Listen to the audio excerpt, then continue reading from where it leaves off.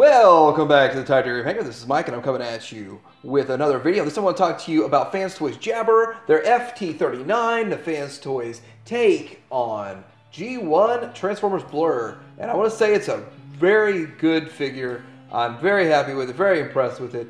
I'm going to tell you why there's pluses, and of course there's minuses. So we'll go over all that. But I got this from Show Z, and so of course I paid like 10 bucks less than everyone else. I think I paid like $93 for it. Said and done, and so I'm very happy. We'll get right into it. I'll tell you why.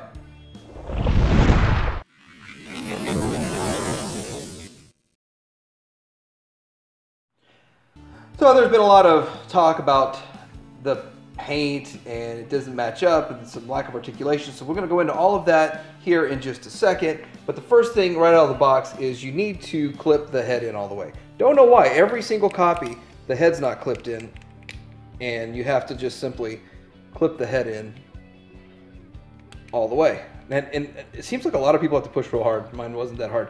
I like this butt flap up, the butt flap's down. I like to put the butt flap up. That's just something I like about it. And you have to mess with these little pieces here sometimes. Not as bad as I would thought it would be. But then the other thing is right here. You have to pull this little flap out, this tab out, and then tab it in. Now, one thing I noticed when I was doing that was that you see where these rub.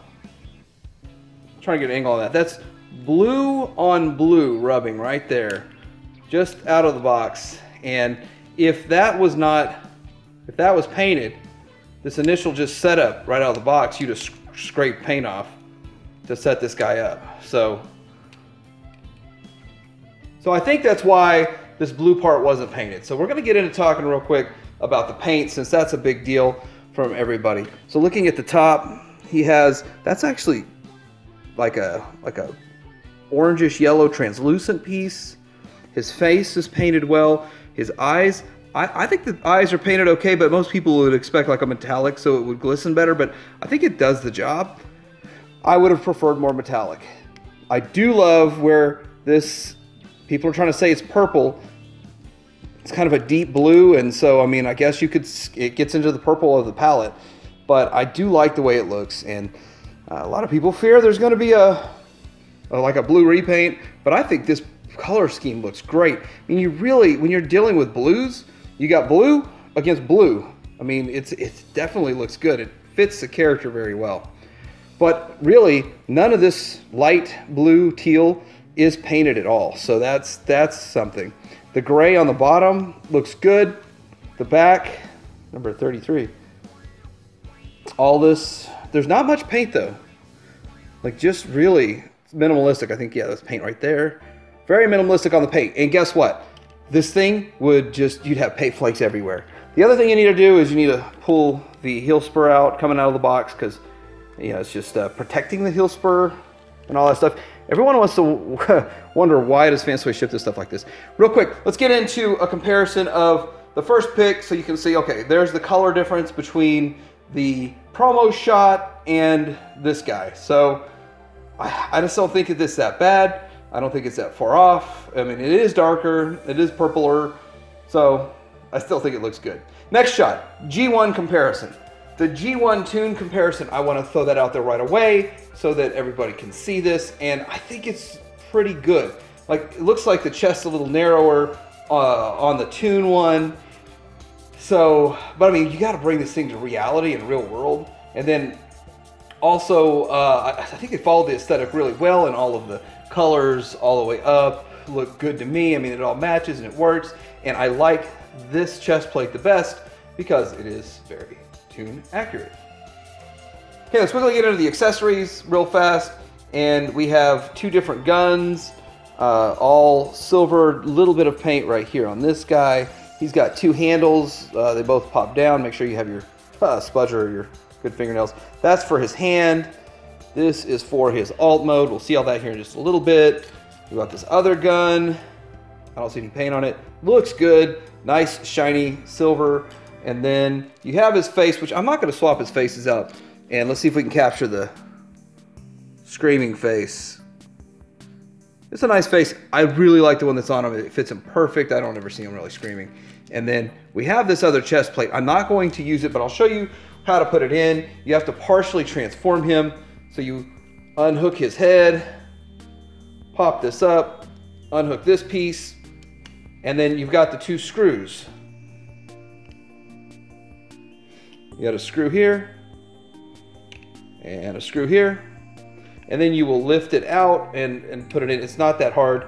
I just don't want to use it. When you put this back in too, you have to lift that up over that. So anyway, it's one of those things where it's not as easy to swap out as I would like to see it, but it is an option and it's there. Here is his Target Master. Target Masters are cool. I love the Target Masters. You know, he's got his little bit of head side to side rotation, arm all the way around, a little bit of rotation in the elbow with a ball joint, waist swivel, which is cool, waist swivel on this guy. And then all the way forward, all the way back, the ball joint at the knee, and then ankle, rockers, and tilt, and everything all the way around. Let's go ahead and get this guy transformed up real quick. So you can just flip it all the way up. I'll take it from the back, flip it all the way up. And if it was transformed all the way, you can actually have it tabbed in, so you'd have to untab this tab. Flip it all the way up. Then you want to fold his arms like backwards. A backwards fold on the arms. And then you're going to flip his legs around. Just the lower legs, so that these little tabs can line up. Right here. Line up those tabs. Flip this over. And then this is where it gets to be a little bit tricky, because you have to have these lined up just right for it, the angles to look right. I mean, you can have it however you want, really, but you want the angles to look right. So there you go. Flip the handle down, and you have this mode right here, his gun mode. And I don't know, I have trouble getting my Blurr here, my jabber, to hold it well. This hand holds it, the other one doesn't. So there it is. Which I think that whole gimmick's cool. I love that they give these to us. It is awesome. So please don't stop giving it to us, FansToys. Okay, getting into articulation, which is a lot of people complain about articulation. That's as far out as it goes. And of course it goes all the way around, and there's no way to cheat on that. But you have your bicep swivel, you have a 90-degree elbow. There are people complaining about his articulation, and it doesn't bother me because I don't need it for that many different poses. You do have a ratcheted waist and thigh swivel, and depending on what you do with this diaper here, you can, okay, I had to correct all that. I didn't put the tab back in when I showed you how to change out the chest. Okay, so anyway, now he's solid. He's solid, don't worry, he's solid. If you flip up his diaper, you can go a lot higher, and I don't think I'm gonna risk him trying to do a one-legged stand. So I don't think, with all the weight, I don't think it's gonna work. Anyway, going backwards, you can cheat by lifting that butt flap up. You can get all the way to there, and then all the way out to the side, a little higher actually, and then the knee, just 90, and then of course you have your ankle, rocker, a little bit, not much front, not really anything front to back, and I don't think I'd want on this figure front and back. Now that we're talking about articulation, I do want to point out that he has the same lack of articulation that Hoodlum does, except his range is a little bit better when it comes to that. So I want to point that out. So these figures share a lot in common, probably developed around the same time, and probably the concern and emphasis wasn't as deep into the articulation level such as it is now, where it's extreme.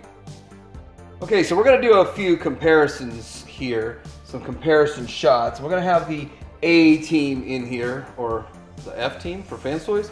But this is what he looks like with his FansToys companions, and then of course what else FansToys didn't make that we could fill in with, like a Ultra Magnus. And looking at it, I think it looks really good. It's It's a nice set. It's a nice team. What do you think? So let's swap out some players. This would be more along the lines how I would prefer to display this guy, simply because I prefer bigger. I prefer the Rodimus bigger, and I prefer the bigger Toy World Leia. I'm in the minority on that one, I know. I really don't care. But this is what it would look like. But let's get into an ultimate B team. What do you think? Okay, so we just took out all the FansToys options and stuff, threw in some different options, and I want to point out a few things. First of all, he is taller than the Takara. And when I say the B team, these are just the ones I would not put up in my main display, put them in other displays.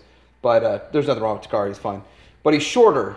So Takara is shorter than Jabber. This is the KO oversize of the Titan Returns, which is another RC option a lot of people can use as Masterpiece. Open and play Big Spring. Forgot to put this guy in the beginning. I wanted to show him actually with all of it. And Blaster in there. I mean, he's considered a movie bot, I guess a lot of people do. And he's just not FansToys. And he's a good blaster. So anyway, this is like a different display option and some different figures you can compare height and size and all that great stuff too. And I forgot about Dre, or I mean Prime. This is the MP44 next to him, so you can kind of see the size difference. And you know, I think he's a good size. I of course like my bot's taller and bigger, but you know, I accept the size that he is, and he works. So let's get into some transformation. Megatron, Megatron, Megatron. I want to be part of the Decepticons. The Autobots don't really appreciate me. They always have to go away, go away. I do a whole lot of stuff for them. They don't really appreciate me. They don't like me at all. Haha, well, Blurr, we appreciate you. Be a Decepticon. Your first mission, you're gonna go report to me weekly because you're gonna spy on the Autobots. And then you'll come back and hang out with us at this date here. Megatron, that's a really good idea. I'm gonna do that right now. Megatron, for being so fast, he is slow on the uptake. Megatron, Megatron, Megatron, this is Blurr. I'm back to hang out with you guys. Aw, yes, Blurr. Ha ha, Megatron, my namesake told me you'd come. I have big plans for you. Let's go. Ah, that guy's real annoying. Okay, so the first thing you're going to do with this guy is you're going to untab his head, and then you're going to open it up from here. You need to close this little tab down. And we're going to open this up here, and then shift all of this down out of the way. You can go ahead and flip it around right now. Then, getting back up to the top, this back part needs to come back. And then you're going to push this piece down. And then you need to lift this part here, which is, I guess, is going to be the dashboard or something. So you lift that up, and then there is barely any clearance. And you have to be super careful doing this when you move the head down, because there's paint on that, and people have chipped the paint on this. So then you're going to flip the head around once it's through there. All right, from here, you're going to push the seat forward and all the way around so the seat comes out the other side, and then the head should fit just right into that slot. That is tight. And you can see it starting to come together with the seat and all that. And then it stays kind of floppy while you're doing all this, so it does kind of a challenge. So anyway, you can swing the arms back at this point on those levers. And now we're going to go ahead and get into those arms. All right, moving on to the arms. We're going to untab all of this fun stuff. I want him to hold his own weight. There, it came untabbed. And then we're going to move this up. This piece here goes up, and it just all seemed to fall right in, hand and everything fell right in there just fine. But I think we need to rotate this hand this way for when we get into it later. It'll make sense. And this, there we go. There we go. And we got one arm sort of almost done. Then we can do the other one. Before we get that, we have to extend this. I didn't do that just yet. So you open that piece, now you fold this in, and so now it's all extended. But now it's going to be harder to handle and control now that that's going on. So doing the second arm, we're going to do all the same stuff we just did. Let's go ahead and face the hand out now. The tab is, okay, that one was easier to open than the other one. Flip this up. And I'm going to put it in place now. We're going to undo it when we connect it, but there's too much stuff flopping around on this thing. And he's like, oh, here, let's see what it looks like. Oh, yeah, so let's get the other arm extended. It's really just an arm extension. And most people use spudgers to get this out. I actually, usually just my nails do, but I've got a coated piece here that works. And then you got to get that piece out like so. Fold this up and get it into there. And now here we are. Ready to go. Now we got to work on, you have to flip this. It's not the waist piece. This piece needs to flip around. And then you're in position with this. Now we got to open this tab out of here. Had to use my finger like crazy. Okay, now we're going to tab that into this piece here, this front, and it's not going to want to stay.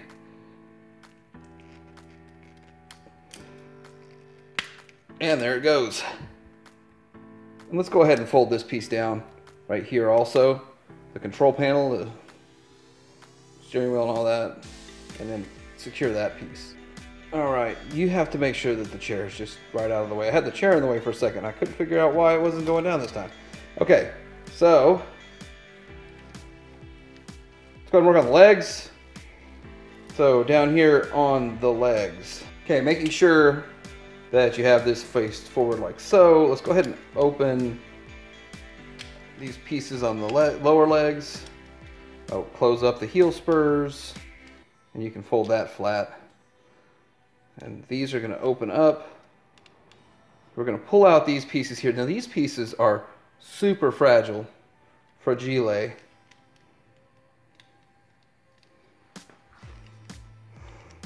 And I'm going to get those out, fold those pieces out. And the reason I'm doing both legs at the same time is because they are going to be connecting to each other.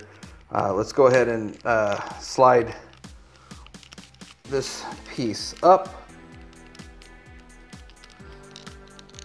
right here, and we can push those two pieces together.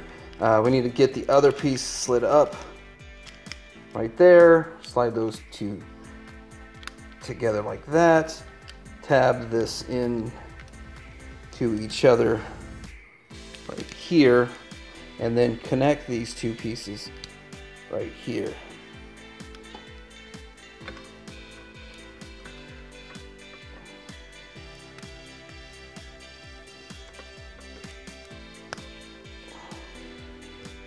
There you go. Now, all that in place, we're going to be folding this down.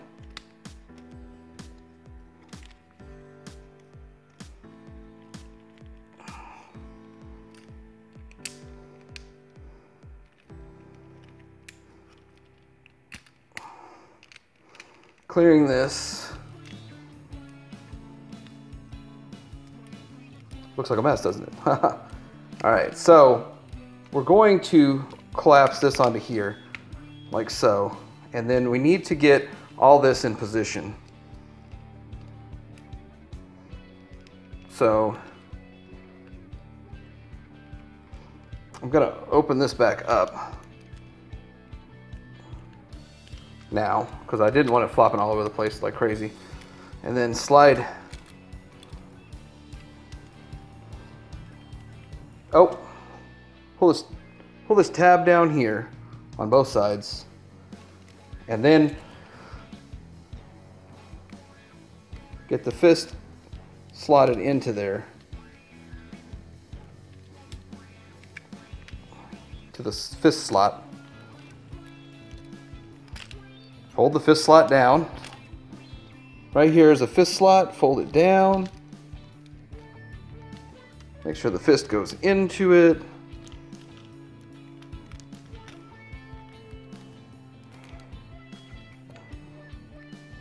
And then we're going to collapse all that onto here. And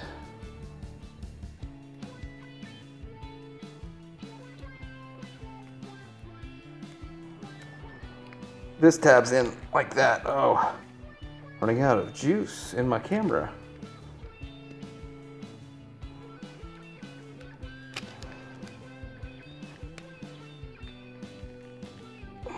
We'll get that tightened in a little better here in a second.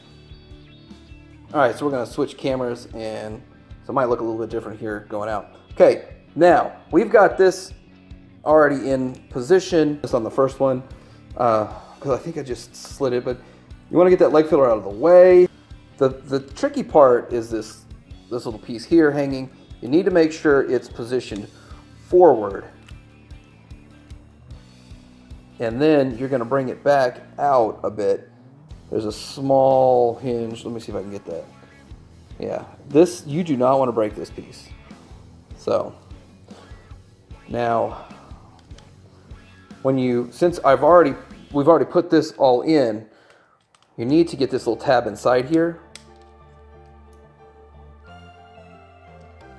And then basically make all this line up with it. And it's always easier said than done. Now this is still got to get inside there.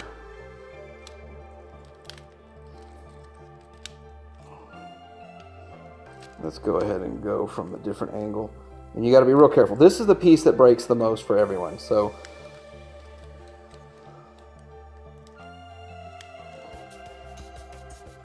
there it is. Now you got it in at that angle. I'm gonna do it again, show you. Got it in, I rotated it in like this, at that angle, and then now I'm gonna basically just push this rest in like that, and line it all up. So it's looking good though. Okay, we're gonna do the same thing over here. Tabbing that, pushing this down. And then we moved this piece, and it moved back.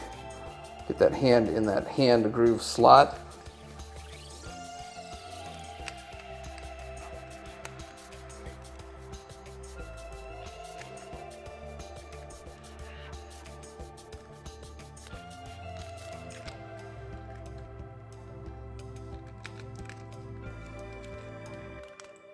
Give it a, so we want to line it all up and get it all in there like that.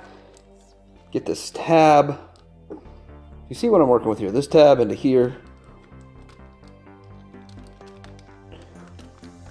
And I want to say that if any time you feel like you have to give too much pressure, you need to stop and look. And that's not just with this figure, but you may need to make sure everything's lined up just right, or you might run into some problems. That's snapped in with about 650 pounds of pressure. Okay, down here. Now, I might not have shown this on the first one because I think I just slid it, but you want to get that leg filler out of the way. Just rotate it forward and out. And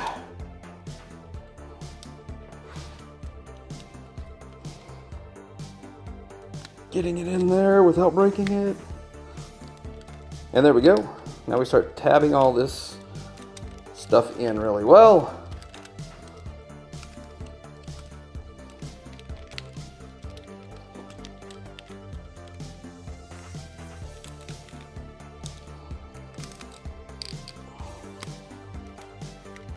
Right there, that needs to go together better.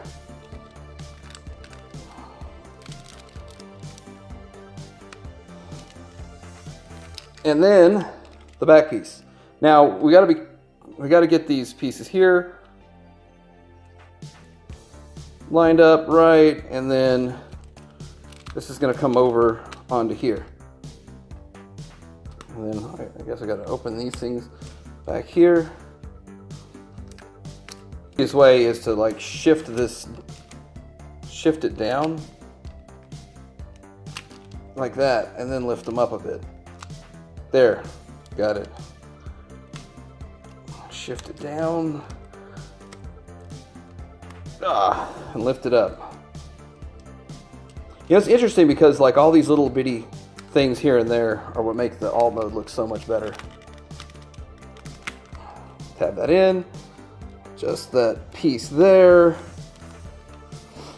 We're gonna have to slide this bad boy here. Let's get that down and around. Same thing over here, down and around. Down more. Move that foot out of the way before I put a little bit more pressure on that guy to go down more. And I think we have them. I'm going to tighten them up a little bit more and we're going to have a better look at them, but pretty much there. Just got to make sure every one of the 5,000 tabs are in place. We'll get right back to it. Alright, and the last thing I'm going to do is fold this tip forward, and we have Blurr in all of his greatness. There he is, and he does look really good. That is an amazing looking Blurr. Amazing looking alt mode. Man, that looks good. It looks so spot on. So spot on and accurate. So let's go ahead and do some comparisons. Here he is next to Unique Toys. And yeah, way more Blurr-like than Unique Toys. I actually think that I passed on Unique Toys on the first run. I think it was because the alt mode was just so bad. I was like, well, the thing's not that great. Man. And the FansToys one is really good. Now, it's a lot of work to get to it, so don't get me wrong. I put them back right away. I'm sorry, I keep my chug stuff in the package. I got rid of my loose chug stuff, or most of my loose chug stuff. And that's what he looks like compared to the Titan Returns one, or I guess, you know, the import one. Here he is next to Takara's Hot Rod, and yeah, that looks good.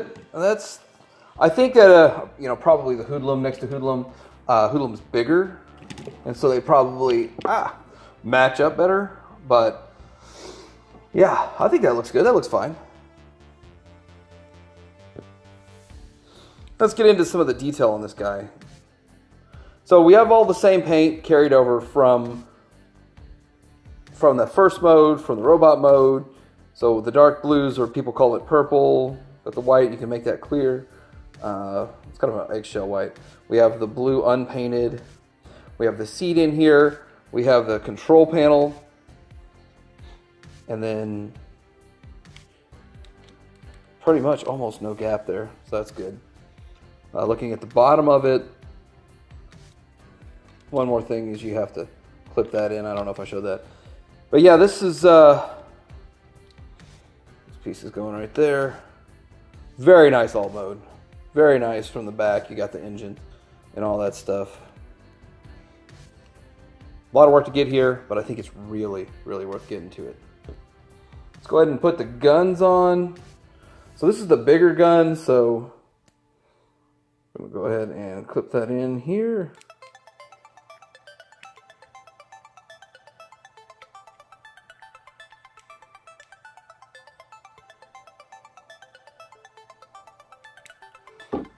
And there it is. That's what he looks like with the bigger gun. So definitely an excellent display mode. Or you can put the smaller gun on. You have to put it on sideways, sorry. And so whichever one, whatever look you like the most, the handle hanging off the side is how you can display this guy. So I really do like this Blurr. I think this is a good figure. He's painted well enough for me. He has a little bit of limited articulation, but that doesn't bother me so much. But I want to say that he has the best alt mode. And his robot mode looks good, aside from his little diaper thing. but it doesn't bother me as much in person as I thought it would. So I really like this guy. I'm not gonna get rid of my Unique Toys version at all because I think that one's a decent one also. It's a lot of fun. So you can get yours at Show Z if you want.